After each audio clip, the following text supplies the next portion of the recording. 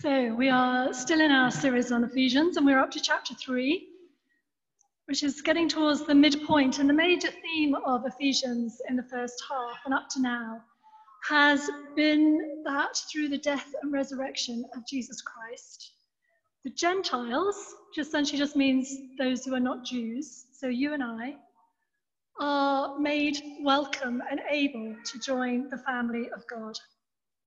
So Paul actually summarizes this right way back in chapter 1 by saying, remember that formerly you who are Gentiles by birth were separate from Christ, excluded from citizenship in Israel, and foreigners to the covenants of the promise, without hope and without God in the world.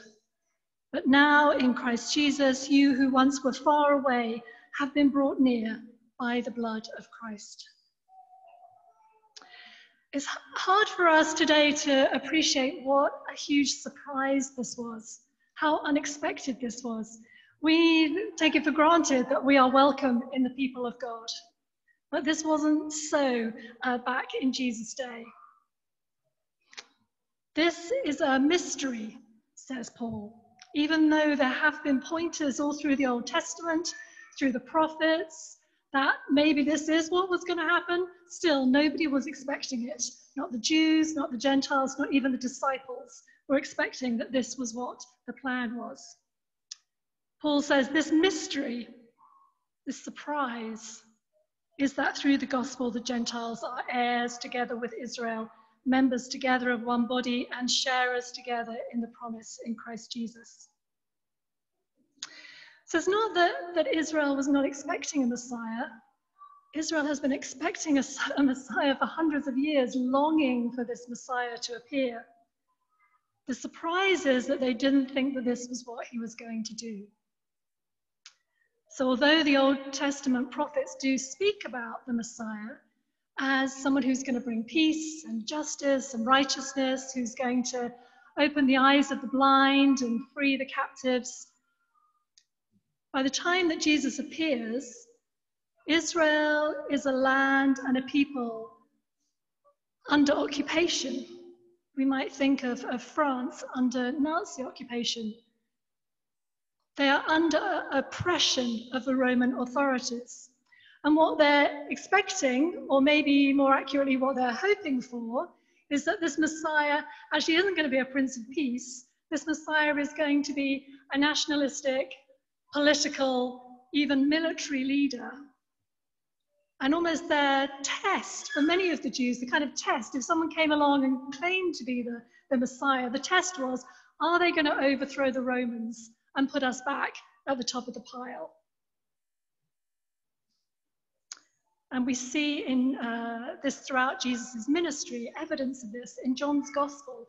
You may remember there's a part where John explains that in the particular situation where Jesus was preaching and ministering, Jesus just suddenly knew that there was a real risk here, that the people were going to, as he said, take him and make him king by force. And so he quickly withdrew. We even see with the disciples after the resurrection, they are asking Jesus, so right, is this now the time? Is this it now you're going to restore the kingdom to Israel? So what Paul is describing is really very, very different to what they were expecting. It's even so radical that instead of crushing Rome and excluding everybody else, what Jesus has actually done is actually opened a way for the Romans, of all people, along with all the other Gentiles, to become part of this family of God.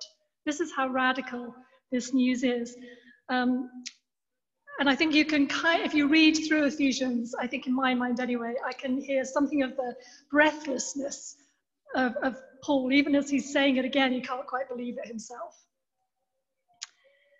So Paul, in his letter, may be expecting, some people are still a bit confused about this, does this mean then that God has changed his mind? But Paul says no. He says this was always part of the plan. He says, this is what God, who created all of this stuff in the first place, by the way, has been doing in secret, behind the scenes, all along. His plan has always been, as he says in chapter 1, to bring unity to all things in heaven and earth under Jesus Christ. So God has always had a plan. And the Bible, from start to finish, if you've ever read, and if you haven't, I would really encourage you to, take your time, but read it actually right the way through from start to finish. The Bible is a progressive revelation of God's plan. So in very simple terms, you might think about it, has four main parts, the Bible. It has creation, then there's the fall, then there's redemption, and then there's consummation. So creation, we are in the very beginning. We are in Eden. We're in paradise. And we're going to end up in paradise as well, with the new heaven and the new earth. We're starting in paradise, and God is bringing us back to that paradise. The second stage after creation, which was fall, actually happens incredibly quickly. Adam and Eve, really doesn't take very long for them not to be able to resist eating from that tree of the knowledge of good and evil, because they wanted to be gods themselves. They didn't want to be under God in the garden. They wanted to be gods. They wanted to know what God knows. And if we reflect on that, actually that is still the situation today. If you kind of scroll back to the root cause of the sin that surrounds us and that we struggle with ourselves, it comes down to this, that we don't want to be under God, we want to be God. So that fall, and they're expelled from paradise, that unbelievably happens by the end of chapter 3 of Genesis. So you've only had 3 chapters of the Bible, and we've gone creation fall. And if you look at the other end, the last book in the Bible, Revelation, is about the consummation. It's describing what is going to happen when Christ comes again and takes us home to the new heaven and the new earth. So we've talked about creation, fall, consummation. The middle bit is redemption. So think how big a book the Bible is. From Genesis chapter 3, the 3rd chapter in the Bible, right the way through to the last but 1 chapter in the Bible, the whole thing is about redemption. And what is redemption? Redemption is God calling us back, redeeming our lives, paying the price to enable us to come back into relationship with him, to enable us to walk through the gates of that new heaven and earth at the end of our lives. That's the work that he's doing. That's the glorious work that he's doing for us. And that new heaven and that new earth, Paul writes so beautifully about this in one of his other letters.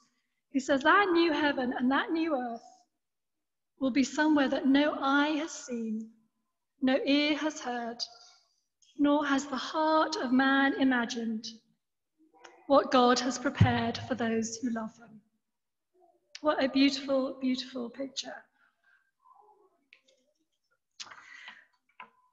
And Christ, who makes all this possible, he doesn't just arrive in this massive story in a manger in Bethlehem.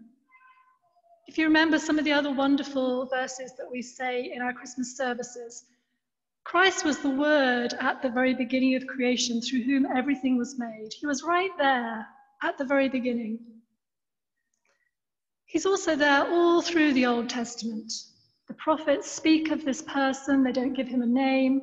There are all sorts of shadows and prefiguring of Christ in the Old Testament. On the road to Emmaus, in Luke's Gospel, he tells us Jesus meets these 2 disciples on the road to Emmaus after the resurrection. And Luke says that beginning with Moses and all the prophets, Jesus explained to the disciples what was said in all the scriptures concerning himself. So this massive story from creation to new creation, God has a plan, and it is Jesus Christ himself who is the whole plan. He is everything in that story.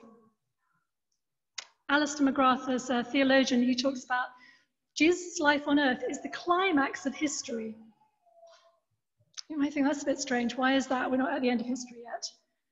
The reason is from the moment that Jesus is resurrected, Everything is on an inexorable movement and journey towards the new heaven and the new earth. It starts there and nothing can stop it. God's plan will not be thwarted. So we are already caught up on that journey. We're already being carried to that place. And as Christians, really we're called to live, and in fact it's a great gift and a joy to live our lives in that context of eternity. Evelyn Underhill, who was a great spiritual writer of the last century, talked about this as follows: with this widening of our horizon, if we get this eternal horizon, our lives are seen in scale. They're seen to be within this vast, abiding spiritual world, fixed and lit by a steady spiritual light. And once we see that, but once there's this new coherence, everything kind of makes sense, and we have a new tranquility and a sense of release in our lives, that life and our life is bigger than what we see before us. She talks about it, thinking about our lives as like a chalet in the Alps. This homely existence, the chalet, or our own individual lives, gains dignity and it gains significance from the greatness of the sky above it and the beauty of the everlasting hills behind it. And it's this sure hold on the eternal that gives each of our lives, it gives my life and it gives your life, meaning and direction. Because it means that our lives have meaning beyond this life. You know, as precious as this life is, and it's a gift from God, it's not the main event. The main event is the new heaven and earth that we are going to be welcomed into. It's eternity that is the main event. We are citizens of heaven, not of earth. And that means that we each have a role to play in this work of redemption. So it talks about the fact that between creation, fall, and the new heaven and the new earth, the Lord is doing this massive work of redemption to bring everything. He wants to bring everything back to him. As Christians, when we come into our faith, we come into this glorious, joyful, wonderful relationship with Christ. But also what we come into is a calling to serve Christ, not just to be with him, but to serve him. That is part of what it means to be a Christian. Henri Nouwen explained it by saying that each of us has a mission in life. But he says we seldom fully realize that we are sent to fulfill God-given tasks. Instead, we act as if we were simply dropped down in creation and have to decide how to entertain ourselves until we die. But we were sent into the world just as Jesus was. Or as Paul says in chapter 2, we are God's handiwork, created in Christ Jesus to do good works, which God prepared in advance for us to do. That's an incredibly exciting verse when you really think about it. He created those works in advance for us to do. What does that mean? That means from the beginning of time, before even creation happened, God had a plan for our lives. Before the beginning of time, God had a plan for my life. God had a plan for your life. And that plan was around how we as individuals would contribute to his kingdom. This means there has always been a calling on my life. There has always been a calling on your life. And he created us as the unique individuals that we are, with all our strengths and weaknesses and our funny little things. He created us so that we're the perfect shape for that calling. We're perfectly equipped for that calling. So we may read of these amazing people in the Bible and feel overwhelmed by them and look at it and say, I could never do that. My goodness, look at Paul. Probably we could never do what Paul did because that wasn't what we're called to do. But we do have a calling. something that God is asking us and has designed for us to do. Which really then begs the question, well, how do I know what that calling is? The first thing that's really important to remember is that we're all different. St. Francis on his deathbed said to his brother friars, "I have done what was mine to do. May Christ teach you what is yours to do." So we're each unique. There's never been anybody like you. There will never be anybody like you. You've been made unique for a purpose. If he wanted us all to do the same things, he would have made us all the same. We are unique, and we each have a unique calling. And all those callings are equally valuable to God. It's really, really important that we be ourselves, that we grow into those unique people that God made us to be. It's a tragedy when we think that we have to be somebody else, or we aspire to be somebody else. We are perfect as the people that God designed us to be. So to close, I just want to offer 3 things to think about in terms of calling. The first is, if you think, I don't know, the Lord has never spoken to me, never said a word to me about calling. It's good to remember that actually all of us have a foundational calling, which is our particular way of obeying the 2 commandments that Jesus gave us, which were to love the Lord your God with all your heart and all your soul and all your mind, and to love your neighbor as yourself. These are not easy, but we're all called to do them in our own particular way, in our own place, with the people around us. The second is a little bit similar, which is not to forget that calling actually, as well as being like a long-term thing, is actually a day-to-day thing. So there's a great spiritual writer called Jean-Pierre de Caussade who called this the duty of the present moment. In the present moment, I have a duty to do something for God if he calls me. So what might that look like? That might look like really starting the day by saying, Lord, I am yours today. Use me as you want to use me. And then just looking for the signs during the day that he may be calling you to do something, where the Holy Spirit is just kind of poking you a bit. So it may be that you feel drawn into it, think, I feel I should go and talk to that person. Or I kind of feel like I'm standing here thinking about, oh, I really think he or she is just, that's such a nice thing they just did, but I don't tell them. And the Holy Spirit may be saying, just go and tell them, encourage them.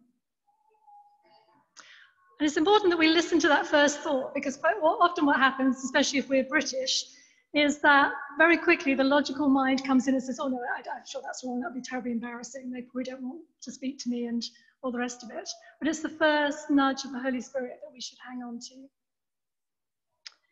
The third one is what we probably most think about when we think about calling. You know, what's the big thing that God's calling me to do with my life? And I think we'll probably find most of us, there are probably a number of different things. It's not just one thing, but the bigger things. It was really St. Ignatius who really wrote the book on this. He's wrote the book, designed the t-shirt. One of his principles, which is really useful but also very beautiful, is that God calls us through our deepest desires. We need to get away from this idea that, oh, I don't want to know what God's calling me to because he's going to call me something awful. He's going to ask me to be a missionary or something. He's going to ask me to sell my house. No, the Lord calls us through our deepest desires. And how do we know what those are? We need to try to find some space to sit and listen and try to get beneath the day-to-day clutter and chatter. That's not easy. But it's already there inside of us. The deepest desire is what God wrote on our heart's desire when he made us. So it's not a question of waiting for him to drop it down on our heads. It's already there. So we can pray to the Lord and ask him to reveal that to us. We can ask a very simple question of ourselves. What is it that I most want for my life? And see where that leads us. I want to give us a chance to take some quiet right now.